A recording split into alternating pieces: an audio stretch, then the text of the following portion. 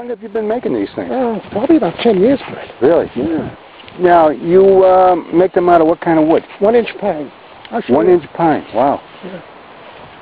Now, sometimes you use old wood too, right? Yes. You got the small ones, and then you got these multi. Yeah. There's 7 compartments. So it's 20 with the pitchfork. You can pay 20 just for a pitchfork.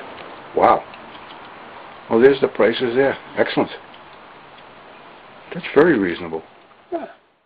Drywall screws. That's all. Oh, okay. 1 screw is enough? Oh, no, I put in 3 or 4. I may put a couple here, you know.